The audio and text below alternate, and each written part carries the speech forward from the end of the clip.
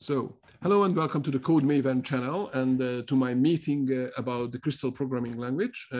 My name is Gabor Szabó. Probably most of you don't know me. I've been programming for almost 40 years. Many years Perl, a little less Python, and I've started to learn Crystal about 60 days ago. And the way I learn and part of what I do as a job, I teach programming languages, Perl and Python and all kind of other things, version control to all kind of companies. So when I start to learn a programming language, one of the things I do is start writing my slides and trying to teach whatever I already know. This is extremely useful for me because I learn a lot from trying to explain stuff, and then I figure out, oh, it's something that I don't clearly understand. I learn a lot from the feedback from the students or from you, the audience, either from their questions or that they fix whatever I say and so on. If I have an experience from other statistical type languages, I guess Go, that would fit there. And a long time ago, I was writing C, but that's only at the university level. So I don't have a lot of practical, and with Go, I only have a little experience, okay? I ran a course on Go, quite similar to this one, but then I didn't continue on teaching more. Anyway, another disclaimer here on the course, of course, it's far from being ready. So I'm going to teach all kind of things that probably are not the best way to write it in Crystal, and definitely a lot of things are going to be missing here. So if you're watching this video, then make sure that you check if there is a newer edition of the video later on. And if you're here, I'm glad that you're here, and then please forgive me if I'm not, if this is not the perfect course yet, but it's just yet, okay? So let me share my screen and show you the slides and what I already have and explain everything to you here. So that's strange here, sorry. I'll have to change a little bit how this works. Okay, so this is where I have my slides. I put the link to the into the chat, and it's going to be under the video as well. If this is on the Code Maven website, if I go actually one level higher, then you can see lots of series of slides. The first one here is Python. It's ordered by the number of pages. So you can see like 2,000 pages of Python, and Crystal is here. It has now 363 pages. One more thing that's important to know is that if we go to this GitHub project, I also put this in the slides, in the chat room. This is the source code of all of my slides, including, if you look at this directory, including the Crystal slides, and of course all the other things. And if you go clone this, somehow download it, then inside the Crystal, there are the MD files, the markdown files, except the README. These are the chapters basically in the course. And in the examples subdirectory, there are going to be the examples that are used in the slides. I'll put this out later on, okay? So a little bit of introduction. And this is like the first part of the course. I'll go as far as I can do. And if you start feeling that's way too much, then stop me, or and I will stop in anyway within an hour or so, and then I'll schedule other meetings for later on. For the further parts, there are a lot of parts. I was working on actually the struct part somewhere. I don't know where it is now. I lost it now. Somewhere there is a part about struct. Yeah, here it is. I was working on this one lately, but yeah, this introduction is also getting to be too long. Anyway, so Crystal language. First, I should probably say a few words why to learn Crystal. the best thing is actually going to the website of Crystal, and there you have a couple of ideas why to learn Crystal. I asked it on the forum of Crystal, what do other people say about why they would recommend Crystal to other people. The main idea is that it has a nice, lightweight, let's say, syntax, similar to what Ruby has. And Ruby has a nice syntax. And on the other hand, it's compiled, so it's fast. It's much faster than the other dynamic languages, let's say. So it's closer to supposed to be closer to C, and it can provide all kind of nice features. Okay, so you can visit the website here. Let's check it out. And then if you scroll down, it has an example of syntax. It talks about the type system, that there is a type system, and it's interesting. Yeah,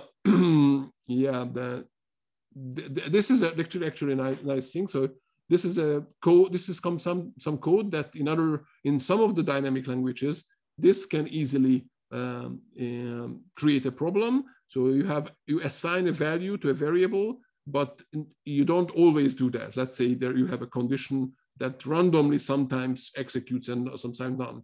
Of course, it can be that there is some piece of code that this piece of code executes every day except New Year, because it's an accounting software. So January the 1st, you have to execute some other code, and then most of the times you assign the value, and then this works. But once in a while, once a year, you don't assign this value, and then this raises an exception because the variable is not doesn't exist. Crystal will find this problem at compile time, so you won't be able to ship your code with such problem, okay, with such a bug. Of course, some other languages won't even allow you to write this kind of code, but for example, Python, you can easily write this code, and then it will be a problem. Macros, these are compile time constructs that actually generate more code. So it can be used to add getters, setters, debugging statements, whatever, all kind of interesting things, auto-generate code that I already used a few of them. That was nice. There's a concurrency model, so you can actually use several things at the same time. C binding, I haven't touched it yet. And then there's dependency management, so you can install other third-party libraries, what they call shards in Crystal. There are somewhere between 1,000 and 5,000 third-party libraries. The number is so the difference is so big because there's no single central repository for these Crystal shards, but there are like 2 or 3 or 4 websites that try to collect them, and they all have very different numbers.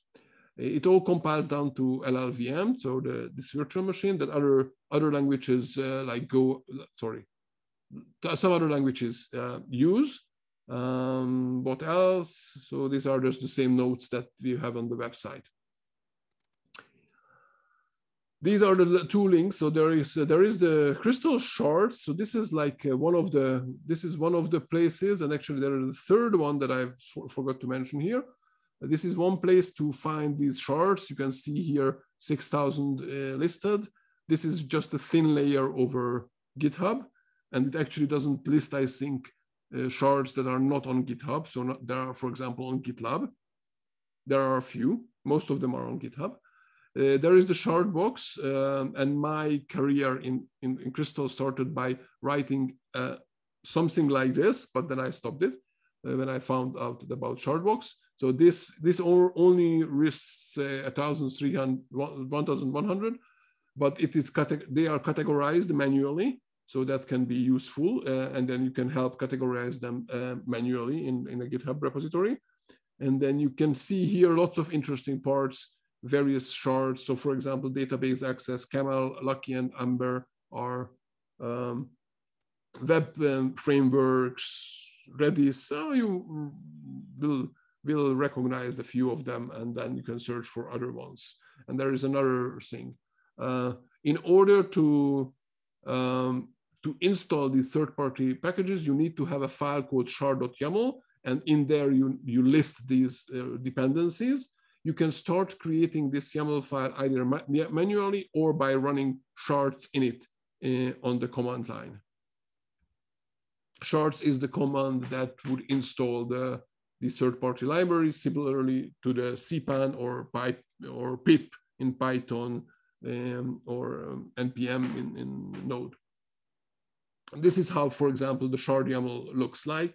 You say what is the name of your project. Actually, if you start writing a project, it's a good idea to have a shard YAML where you will list all the dependencies that you're using, but also you list the name of your project, the version number of your project.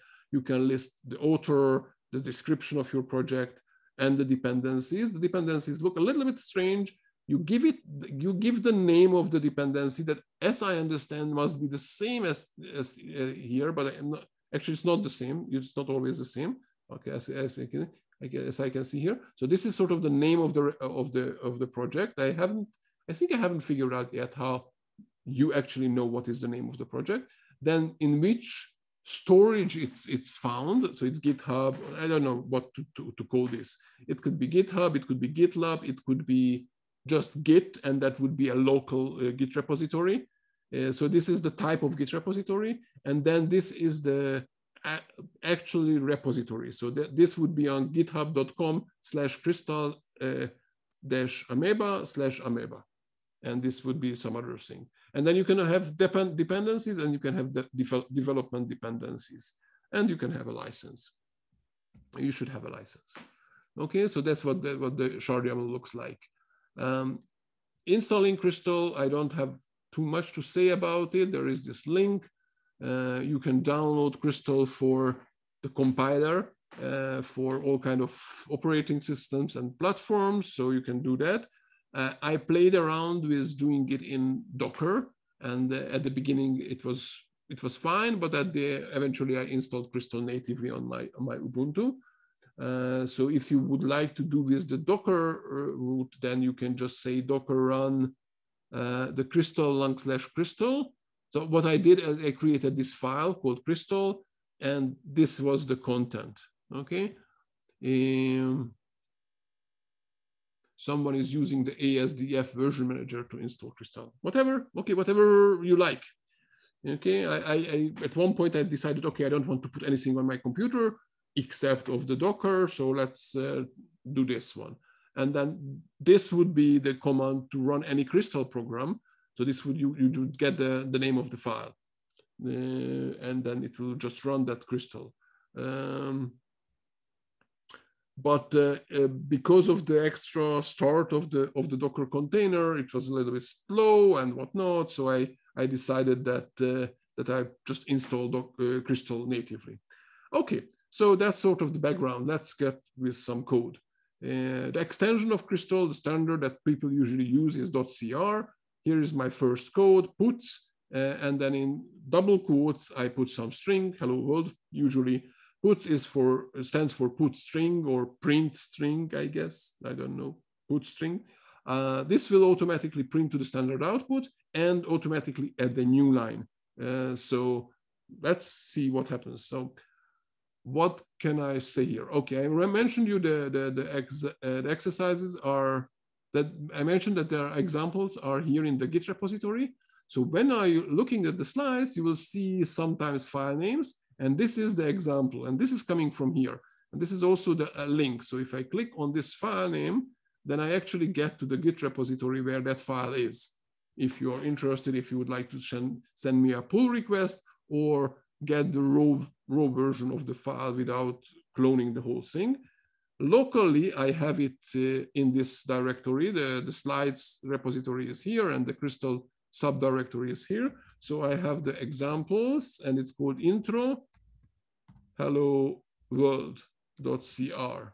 Okay, and then I can run Crystal, and this is how it looks like. Okay, so it takes quite a long time at the beginning because the compilation phase. So the way Crystal works is that first it compiles the program and then runs it. And the compilation phase is still relatively slow, and it's still not part of the emphasis. They're not emphasizing that work on the speed of the compilation. It will be faster at one point, but I think it took about a second and a half to compile this code. Maybe it was a little bit longer earlier when it started to run Crystal the first time. It's way too much for a Hello World Perl program, but as you can see, it prints the Hello World to the screen and the new line, and that's it. So this is how you can run Crystal. Actually, Crystal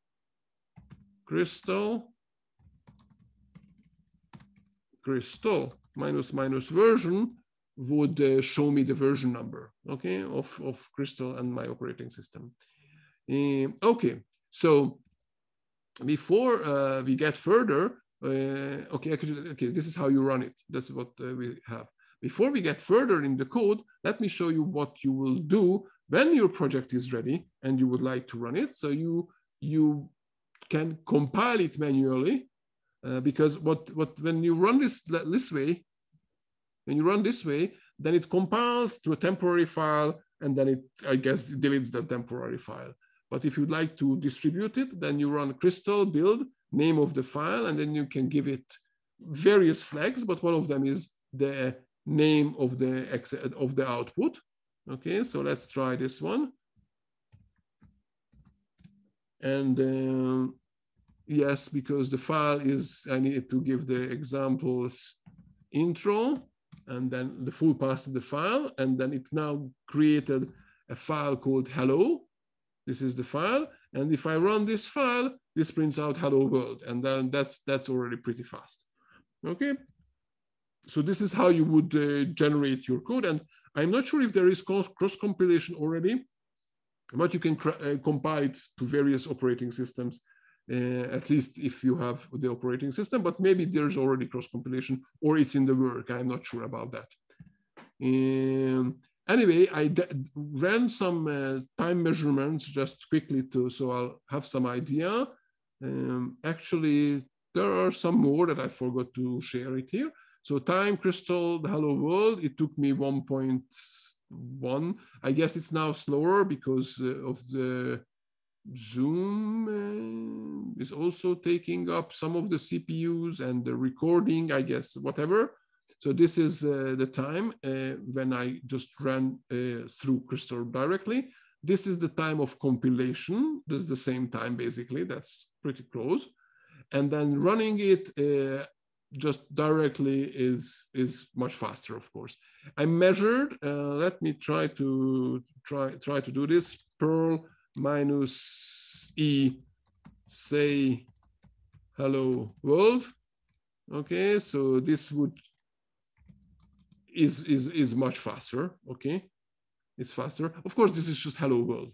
Okay, if I, on the other hand, if I write it time Python minus C print, no, this one, I need this code here.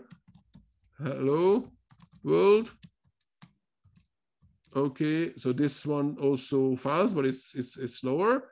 And if I say time Ruby minus E puts here, right? That's also puts, and then I say hello world. This is also relatively slow, okay? But actually, we don't really care how fast the hello world is. Man, that's not a really important factor. It's when we look at speed, it's going to be much more interesting for a much more reasonable project, not just hello world. The interesting part is how fast you can start running your code, and what is the time you need to do from you go from edit to debug, edit, debug, edit, debug, and that was one of the big reasons that dynamic languages were so well received 20, 30 years ago, as opposed to the compiled languages, because that loop was much faster. So for Crystal, it's relatively not that fast yet. Okay, go on with this. Print. By the way, just if you have any questions, just type in your questions in the chat room. I'll try to answer. Or if you have comments, that's also good. All right, someone mentioned the awesome list. Yeah, let me, with optimization flags. I haven't tried the optimization flags. Anyway, this is the website with the awesome crystal. I think that the shard box includes this, the data from here, but I'm not sure. Okay. So there is a flag called release, and the point is that the speed of the runtime speed, I'm not so worried about that for now. I'm way more important for me the development time, the speed of, okay, I'm editing and running, without all the compilation and all the maybe the release flag that would make the runtime faster. But I'm during development, I'm interested in these cycles. Of course, yeah, definitely for the long time for production, it's important to make it even faster. Okay. Print, as opposed to puts, doesn't include a new line. So if you would like to actually print something without a new line, then print is the one for you. But then if at the end you want to include a new line, just put the \n there, and then you will also have the new line. So that's about, just print is longer than puts. Okay, so also if you have a couple of things you would like to print and you haven't learned other ways yet, then if you put a comma between the values for print, that would insert nothing between the two, actually. And sorry, an empty string. Yeah, it will include an empty string between the two, I think. Right, yeah, so it will include nothing between the two. Puts, on the other hand, will include a new line between every two values. So definitely, probably, hello, print is better for printing these multiple values, but there are better ways to do that anyway. So one of the better ways is to interpolate the values, similar to how you can interpolate in Perl by just putting in a variable, or in Python, there are the f strings. In Crystal, you can put in this hash mark and then curly braces, and you don't have to make anything special about the string, and you don't have to say anything special about them. And then you put in the variable name, and the Crystal will automatically embed the value of this variable, whether the original variable was a string or a number, doesn't really matter. And it will embed the value into the string. So now the string itself will be hello foobar, ! And puts already gets this new string. And of course, embedding several of these things, I guess that makes the code more readable at the end. Okay. About strings, by the way, just always use double quotes. Single quotes is something else that we'll discuss later. It's just a character. Double quotes is it's calling 2str or 2s. It's the stringification. So what the interpolation does stringification before it does. Actually, you can also put in any expression here, so it can calculate. I guess it's quite similar to what Ruby does. Wait a second, where am I here? Okay. So just more about the interpolation. Here I have a variable which is a string, a floating point number, an integer, a Boolean value. Okay. Crystal has special values for Booleans, and I can put any of them inside these hash mark and curly braces. I can even put here an expression, okay, a mathematical expression, or calling a function, or anything you would like. And Ruby will embed the values here, and here it will be do the computation, execute the code, and embed the value there. And here too, the true is the true Boolean value is stringified as true. Escaping. Okay, so here this is the example. So I would like to put in hello, and then the name would be in quotes. Now, as long as I put the name in single quotes. This is how I would like how I want it to look like. Okay, so in the output, I would like to have these single quotes or double quotes around the name. And if I want single quotes, that's easy because the string is with double quotes, and then I can put single quotes around it, and it's okay. If I would like to have double quotes, that's of course bad because now I have to escape the double quotes. In some languages, you could put in single quote around it, and then it doesn't matter because the quotes are different. But in Crystal, the single quotes have different meanings, so you don't use them. On the other hand, you can use this notation, these alternative quotes. So you put a percentage sign and then an opening something, and then till the end where you have the closing of the same thing. So this can be parentheses, curly braces, square brackets, I guess some other things, I'm not sure. Okay, probably all the paired things. And then once you have this, now you don't have double quotes as the delimiters of the string. So now you can use the double quotes inside freely without the escaping of them. Okay, and then all three will end up with the same output where we have double quotes around the name. Debugging printing. Okay, so I don't know how about you. I actually haven't tried any live debuggers for Crystal yet. But even if I had, in many cases, I just use prints, and on the other hand, write a lot of tests. So I have a lot less to debug. Okay. But if I want to do, I write, put print statements. Crystal provides you all kind of nice things, especially for debugging.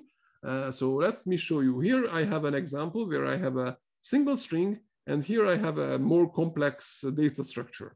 Okay, doesn't really matter what is this. It looks like a hash or dictionary or whatever your language has. Actually, I think this is a named tuple, and inside there is a hash. Doesn't really matter. The point is that and then here is an array inside. That this is a multi-level data structure. Now, if I just put it out, and here I have examples with using puts for the name and puts for this person. And the output for the string is just a string. And for the person, this long line, that's pretty hard in the end to read. But Crystal provides these, first of all, it provides this P letter, which I'm not sure I like because it's really hard then to search for and get rid of. So I probably don't like this, okay, and don't recommend the P. It's slightly different, so I think this is the same output, but for the string, it puts the quotes around it. The more interesting one is the P exclamation mark and the PP exclamation mark. So the P exclamation mark would not only print out the value of whatever you put there, but also the name of the variable. So this is the actual output, okay? And this is what you normally, well, if you put in print statements, then you would print out, put the variable name and then the value, or again, the variable to include. But here you don't need, you just put in P exclamation mark and the variable name, and in the output, you will see the variable name and the output, the variable name, person, and the output, okay? So I like it very much. PP exclamation mark, I had a hard time to actually understand what is the difference between that and P and exclamation mark. For simple thing, there is no difference. Here there is, because this is the P1 exclamation mark. It's still one row, okay? Even though now you have this thing here. But if you do PP, then it will try to make it more readable. I still don't really like the level of, I mean, I would probably prefer if this was, if it looked like this, basically, okay? If these key value pairs were different rows, but that you can improve because this is, these three are macros. So we can play with that. Oh, by the way, yes. So the compiler of Crystal is itself written in Crystal, which is really nice because that means that you can start learning Crystal and then improving the compiler with the same language. You don't have to switch languages and so on. Okay. So these are the ones. Actually, exclamation mark. This is what when I started to freak out a little bit about Crystal. You can have you will see question mark and exclamation mark at the end of function names, sometimes of our various constructs. We'll get into them. But for function names, this is just part of the function. So the fact that we call the function p exclamation mark is just because we like the exclamation mark, or the people who wrote it. Okay. You can also define functions with an exclamation mark as the last character of the function name, and it doesn't have to be any special meaning. But usually it's good to have some special meaning. Okay, comments after a hash mark, that stuff is comment. Okay, it doesn't matter where you put, if it's code, but if it's in hash mark, then it's a comment, it won't be executed. Code formatting, that's important. There is a tool called Crystal has, so Crystal comes with a bunch of tools. One of them is you invoke it by saying Crystal tool format, and it will go through all the directory structures below your current working directory, all the CRs files, and reformat them according to the standard of Crystal, which I don't fully like because it has 2-space indentation, but well. You can also run Crystal tool format check that would not change the files. It would just report yes or no, whether all the formatting is done or whether there would be a change if you run it without the check. This could be added, for example, into a pre-commit hook to make sure that people only commit code that's well formatted. Or if you are less, if you would be okay being less strict, then you could go and put it into your CI system. So once the person pushed out code, it will be checked and will tell the person, okay, sorry, you didn't format your code. Please do so. I prefer this one, I think. Okay. Type of is a function that will return the type of the specific object. So here we have a variable I assign to a string to it. If I print out type of the string, I get string, the word string. This is an integer, so we'll get int 32. Actually, there are all kinds of ints based on different sizes. Floating point, this is a floating point number, specifically a float 64-bit. True, this is a Boolean value or bool. Okay, so that's how actually somewhere, I don't know where, but I have, should put on the slides. I just recently created a macro that would get the name of a variable. It would print out like p exclamation mark. It would do the p exclamation mark part, and then also the type of that variable. So it's good, even better for my debugging, so I don't have to write both of them. There are all kinds of compound types, for example, an array here, okay? And then when I ask it, what is it, type of X, it will say it's an array of integers and strings, because this array has at least one string and at least one integer. So that's gonna be really interesting and fun that you define the types of your variables, or that, as you can see, I don't have to define. Crystal automatically understands based on the values what are the types, and then it won't let you do the operation if it's incorrect on that type. Okay, so let's say I would like to go over the values of X, and for each one of them, I would like to print out the length, the number of characters in that value, okay, the size actually. And this is defined for strings. It's not defined for integers, okay? It doesn't have that method. So if you have a loop that goes over the values, then at compile time, Crystal will notice that this array can contain both integers and strings. And for integers, that function is not defined, so the whole thing can't work, okay? And then you can, so it will, at compile time, find out all these problems, which is nice. This one is a tuple, okay? It's an immutable array, basically. This is a hash, okay? Looks quite similar to what, well, to what's going on in Perl and Python, sort of. In Python, you call this a dictionary. Basically, same thing, same idea. In this case, it says that this hash has a string as the key and integer 32 or string as the value. And this one has the same idea, but that's a named tuple. Here you can see an arrow, a fat arrow, and here you can see colon. And there are other ways to define a named tuple, okay? But that's basically it. Okay, where are we here? Add numbers. Here, 20, slide 20. And I have a bunch of exercises at the end, but I guess that's what we are going to do this today. So add numbers. So here I have two variables, two integers. I can add them together, prints out, lovely. I can also put this one, puts out this way. So I interpolated X, Y, and Z into this, and then it will print it out. That's nice. What happens if I have two strings? Strings because they are in double quotes, but have numbers in them.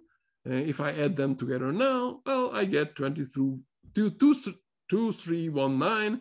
So they were stringified, they were concatenated together because they are strings. So as you can see, the plus operation is overloaded for the integers, for strings, and can be different for different types of whatever you like, okay? So you can define that.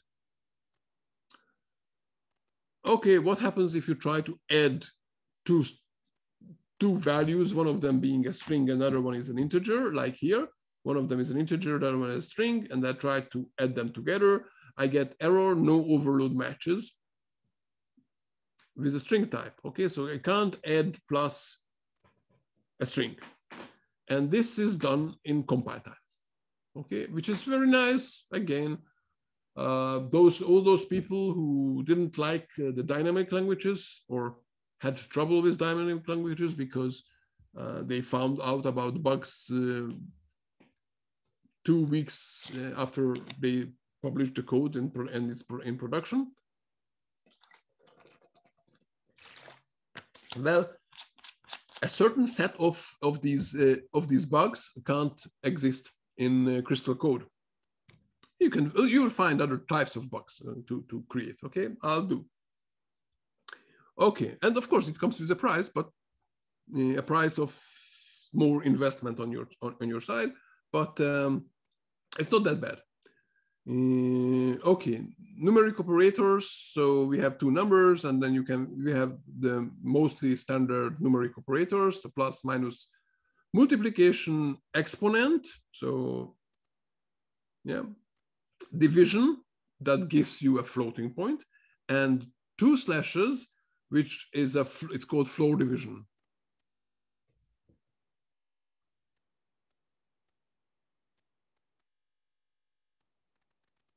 I'm not sure I understand. What does the Crystal open classes?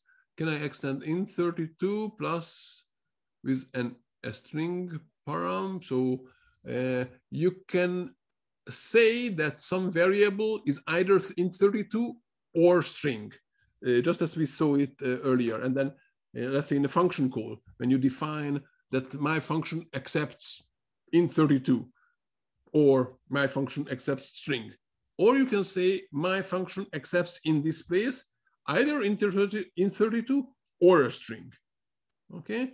And then you can pass both values to this function. I don't know if that's what you meant. Okay, but keep explaining the question, please, if I wasn't clear or if I didn't understand the question. So two slashes is the floor division, so it will give you an integer, and percentage is the modulus, so the leftover, whatever. Int32, so there are all kind of ints. So I just put it in 32, but this is basically methods on int. For example, you can have ups, it's an absolute number, or Oh, we getting to this here, or even, okay, with a question mark at the end. So here we have this abs function that will return the absolute value of the answer. And on the other hand, we have this even question mark function or method that will return true or false, whether this answer, the value is an even number or an odd number. And now you could see, okay, what is this question mark doing here? So as mentioned earlier with the exclamation mark, you can create methods or functions with any, with like the regular names that you are usually used to in other languages, but you can also add the question mark at the end of the name. What I don't like is that actually Crystal doesn't care what kind of a function is that, whether it returns a Boolean or not. You can just do that. So you can easily create a method that would have a question mark at the end, but would return strings. I don't like it. I think the accepted way inside Crystal, or in the language at least, that if you have a question mark, that will return some Boolean, at the end of a method, that would return some kind of a Boolean value. But I don't think there is a fixed commitment to this idea. Okay, and there might or might not be a function which is called even. Okay, so in case this, I guess there is no just even function. But in other cases, there might be a version. Okay, maybe not. Theoretically, you can have a version that has a question mark and a separate one that doesn't, and they have nothing to do with each other. Okay, so it's just question mark can be an extra character. Okay, there is also this method, the GCD, or greatest common divisor. It will find the GCD of these two numbers and print that out or return that. On floating point, there are other methods, or not. Some are the same, some are different. So for example, the .abs method exists on float 64 as well. The round method, I think it doesn't exist on int because there's nowhere to round, but there is on floating point. Even doesn't question mark, it's undefined. I'll put it here, okay? It doesn't. Actually, let's go back here. And I said that the round doesn't exist. So let's see this one. It's called examples intro int32. So let's see examples intro int32. And let's put it this way, P exclamation mark, answer, dot, what was this? I already forgot it.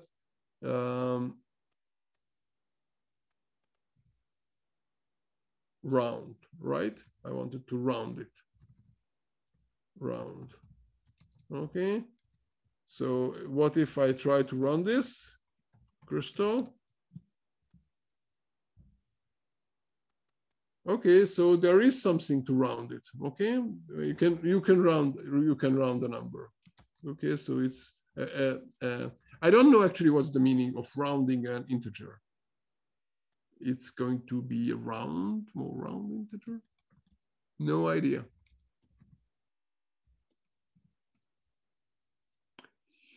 Puts program name. Oh, that's going to be interesting. In a second, we'll see this. Okay, so you can, the program name, this is a constant basically. Actually, constants are all the capital letters, this variable names that start with a capital letter. So this is a system-wide constant that contains the name of the current executable. It's the same as what is $0 in Perl and what argv0 in sysargv0, I think, in Python. So this is the name of the program. Anyway, you can put it up, print it out. So here is the program name CR. I can run it. Crystal, examples, intro, program name CR. And if I run it, it will tell me some interesting things. So it says, this is the name of the program. Okay, because what happens is that Crystal compiles the program to be this temporary file, and this is now the name of the executable. And if, let me check, does this exist? Yeah, no such file, okay, because it was removed already. Okay, but this was the same. But what happens if we build it, and we can go XYZ, let's say, okay? So this is now, it's called XYZ. So if I run this XYZ program, it will see that this is how it's called, okay? So it knows, so during development, this doesn't make so much sense because it will give you just the name of a temporary file. But when you execute it, and of course, if I rename it to ABC and now run it as ABC, then it will already know that it's called ABC.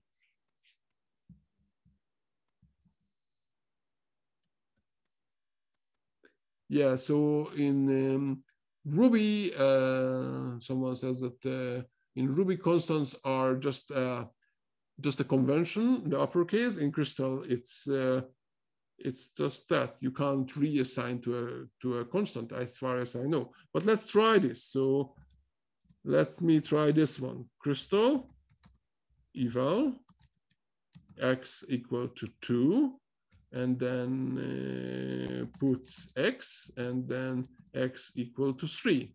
Let's see what happens now. Okay.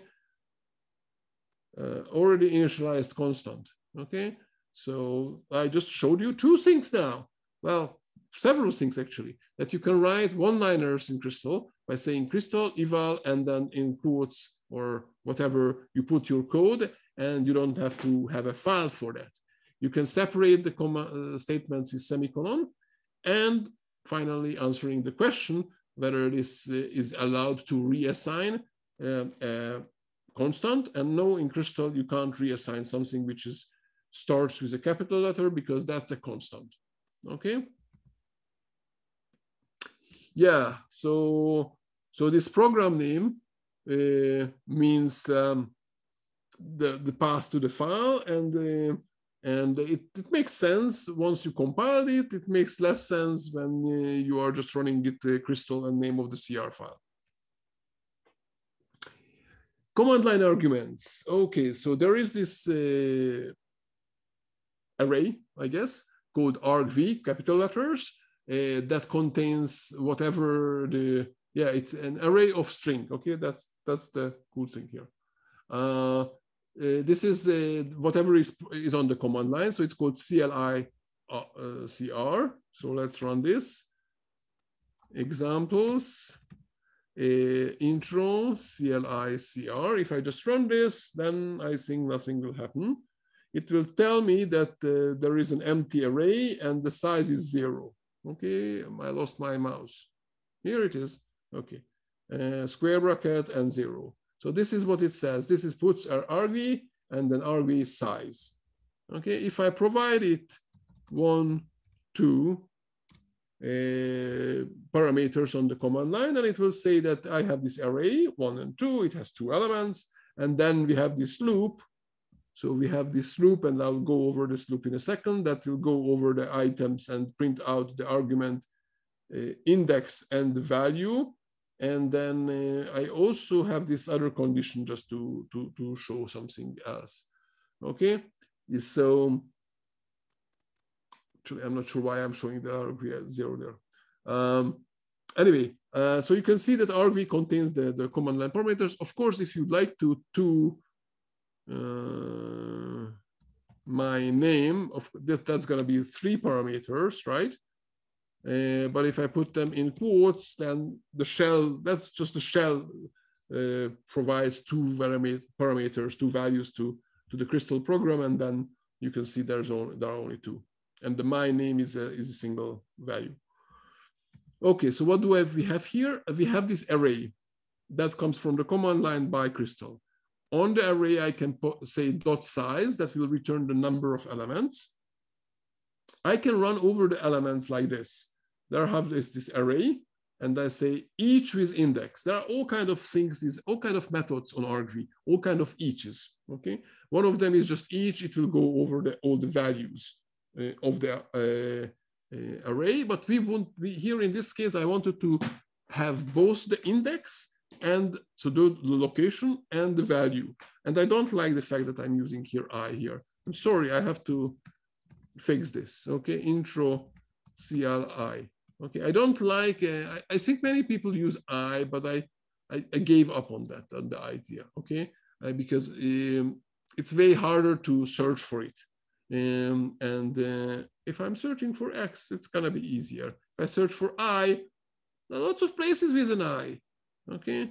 And even if I know I can just search for the variable I, but even that is way too, the string I.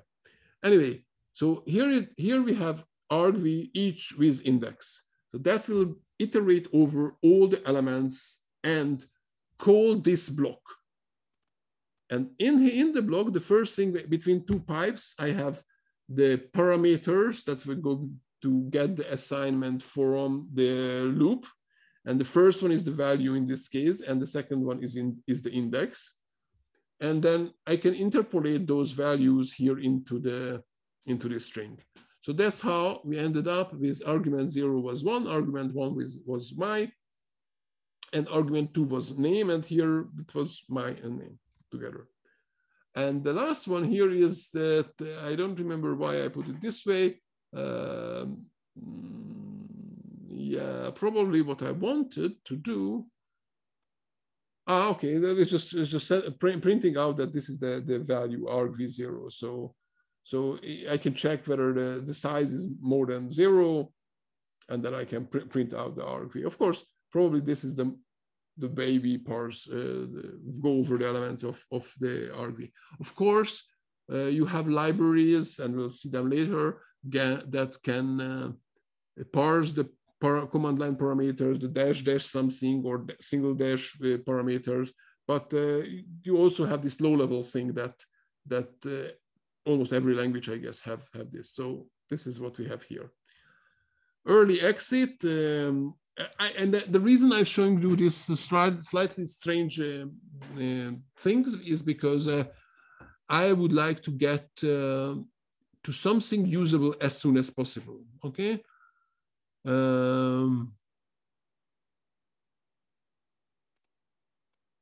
So the question whether the format tool converts the block definition with a begin end pair. Well, for that background, there you can have also blocks with begin and end, not just with curlies. And no, I don't think that the format tool does this conversion. And neither, there is a linter that I don't think I'll mention here at the now called Amoeba, and even that doesn't complain about this one. This is, I think, the recommended way to write this. I'm not sure. Okay. Early exit. So back to early exit. And I need it because, well, it's easier to write some code with this. So the function exit can be called anywhere. And then if you don't give it a parameter, then it will exit with default with 0. And if you give it a number, then the exit code will be set to that number. And if in case you don't know what to do with the exit code, so after your program ran, you can check what was the exit code of the last command. On Linux, that will be in the $? Environment. On Windows, it will be the %error level variable. And you need this because that's how, from the outside, you can actually officially decide whether something was successful or failure. 0 success and anything else is a failure. And if you have a CI system, for example, then a normal CI system, some are not that, then it will just look at the exit code, and based on just the exit code will decide whether your CI job was successful or if it failed. Some I know some CI systems that will try to parse the output, and yeah, that's not the right thing to do, even though sometimes maybe you also want to parse that. Anyway, this is, I think, should be an exercise, but it's not. Here I'm trying to get the width and the height of a rectangle and print out the area and the circumference of it. Not very complex. The point is, a couple of points here. One of them is, will we expect on the command line, right, two numbers, two values at least, okay? So the first thing I check is the size of the argv is equal to 2, or more precisely here, I'm checking whether it's different from 2, whether it's 0, 1, or maybe 3 or more. And neither of these is good. So if the user doesn't provide me exactly 2 values, then I tell the user that usage, name of the program, and then A and B, and then more text explaining what I expect from the user. And then I exit with some number different from 0. So if you, when you run this program, intro rectangle, example, intro rectangle, rectangle, and not edit, run, Crystal. By the way, okay, so I already have a short alias for Crystal, CR. For a while, I thought I will shorten it for cry, but CR is shorter.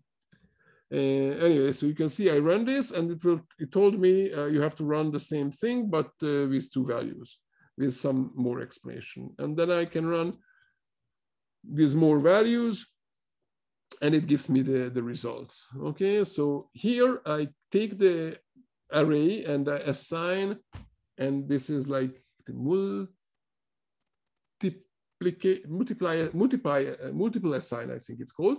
So when you take an array and then each value of it goes into one of the values, one of the variables here, then these are strings. Even if you provide them numbers, as I did here on the command line, they're still strings because they are coming from the outside world. So you have to convert them into some kind of a numerical value. .2f will convert them to floating point. So I convert both of them to floating point and then multiply them. And that's the area. And the circumference is, again, converting them to floating point and then adding them together and multiplying by 2. And that's it. Okay, so this is how you get values from the command line. And this is how you complain that your user didn't provide the values that they did. False and true values. Okay, so unlike in most of the other programming languages, in Crystal, only false and nil and the null pointer are considered to be false. The empty string, 0, and everything else are true. Okay, in other programming languages, it's a bit different. So here I have a bunch of values, an array of values. I go over each one of them. You remember, this is the each that doesn't have the index. So I get only one value for here. And then I say if the val, so if that's true, then print out the value and say it's true. Otherwise, put out the value and say it's not true. And true values. And this is how it looks like. So I'll have to add this into the file. So I'm creating this intro, true values out. By the way, if you see lots of these .out files, that's just for me for the slides. Now I'm going to show you the slide creation as well. Intro, and it's say true value. So I'll just include the out file as well. And if now I regenerate the slides, well, I have to push them out, so I won't do that. Then it will already include this output in the slide. Okay, so, and probably I shouldn't put that, I should use, no, it's okay. Okay, so it says true, 0 is true, 0 is true. Why do I say it twice? One of them is the integer, and the other one is the string 0. So these are considered true. Everything is true here. Okay, except the false and what is here, nil. Okay, that's the thing. Just for fun, there are these libraries, so you can say mass, double colon, and pi, or tau, or e, and you have all these numbers, special numbers. Yeah, question about pointers. I don't know about pointers yet. I will get there at one point in the course. Okay.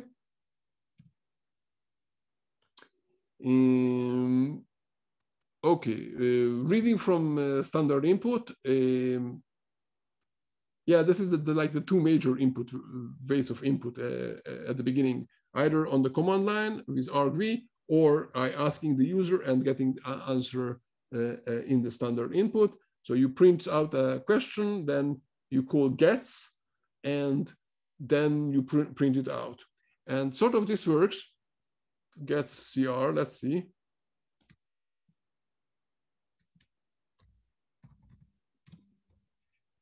And it asks me something. What is your name? My name is Fu, and I am Fu. Okay, and what if I print, run it again, and I press enter? Wait, well, my name is nothing. Okay, and what happens if I run it again? And now you don't see it because, well, maybe it's to see my hand, but you don't see my keyboard. Now I'm going to press Control D. Okay, and it just say the same, hello, how are you? Okay, that's all the same. The problem is that gets will return. Let me try to do this. Okay, let me edit. Let me try to edit this one and see. So what is, well, it shouldn't be named now. Okay, that should be something else. Okay, let's examples, intro, gets number. Okay, let's try that. We would like, what if we would like to get a number? So I create a new example. What, give me a number. Okay, give me a number. And that should be an exclamation mark. Okay, and then here we have just a variable which we call number. And then we would like to put the number, and also correctly. And I also would like to plus number plus 1. Okay, that's it for now. What happens if I run this Crystal? So what happens is that Crystal will refuse to run because it will say undefined method plus for nil. Compile time type is string or nil. So what we have here is that this gets function, it can get actually a string, not a number here. Actually, it's not even a number. So it's not, well, I should change this example. Just give me a string and concatenate to another string. Okay. Yeah, I'll change that later on because it's also with the same with strings, I think. Shall we? Okay. The point is that if I press Control D, then this gets will get a nil.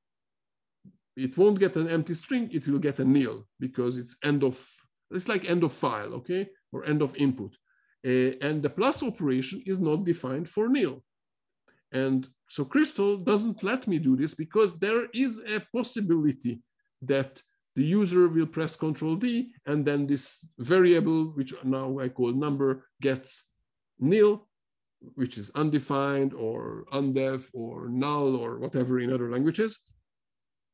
None, okay. But then the plus operation is not defined, and then Crystal won't know what to do runtime. So it doesn't let you run anything. And this is the time that I should show you how to do something, how to fix this. And I don't have here, where is it?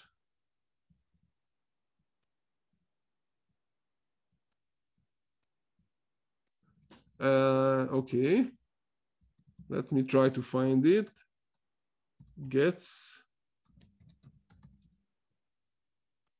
Yes, gets not nil. So let's try to do this. I'll have to find this example, but let's see, other gets not nil. This is the file example, other get not nil. Okay, so example, other get not nil. So you can also ask x gets, and you can also ask gets dot not underscore nil exclamation mark. I really don't like that it look the way that it how it looks like. Anyway, this gets will only be ready to accept. So it won't accept nil as input. So you won't. Well, you can press still Control D, but that will raise an exception that it can't handle it. Okay, I guess that's how it will happen, right? So what if I run this code now? Crystal.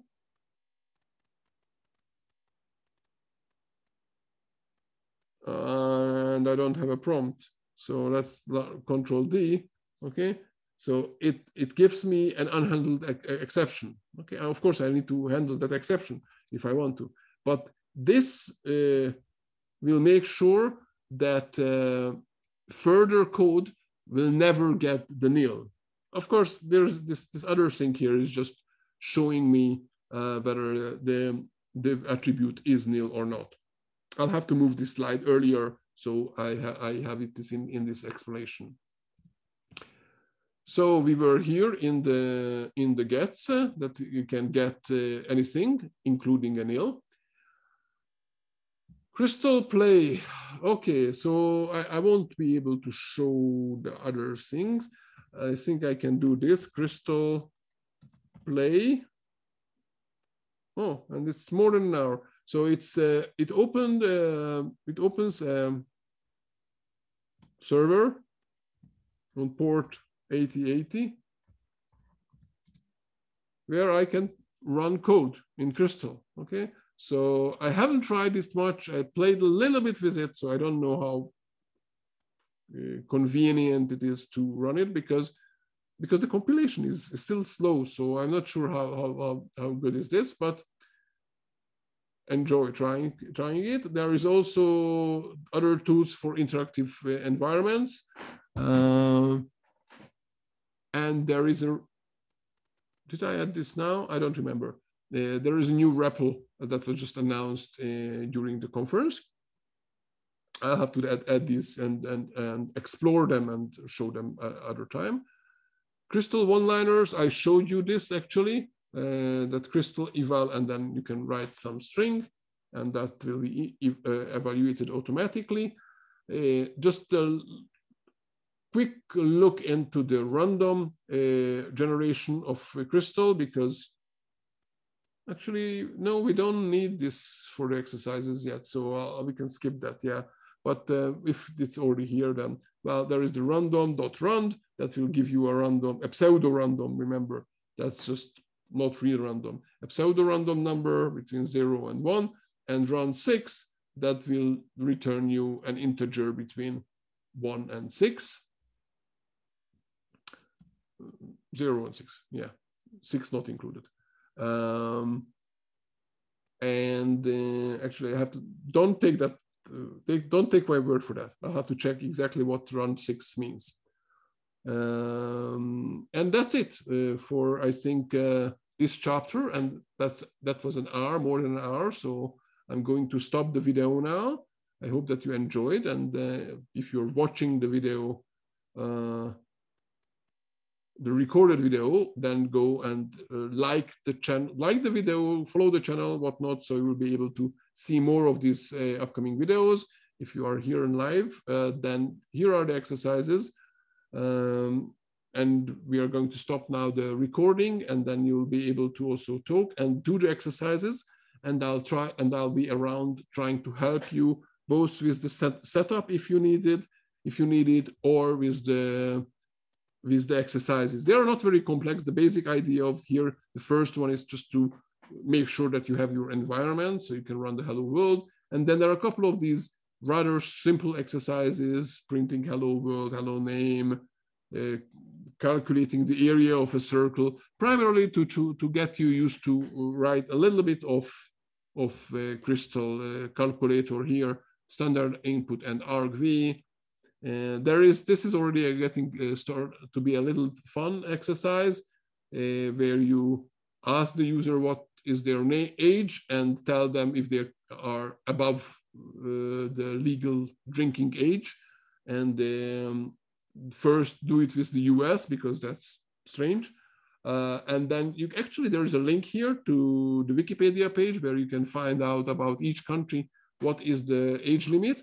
And then you can create this whole code that will get an age and country name and tell that whether the person can drink in that country.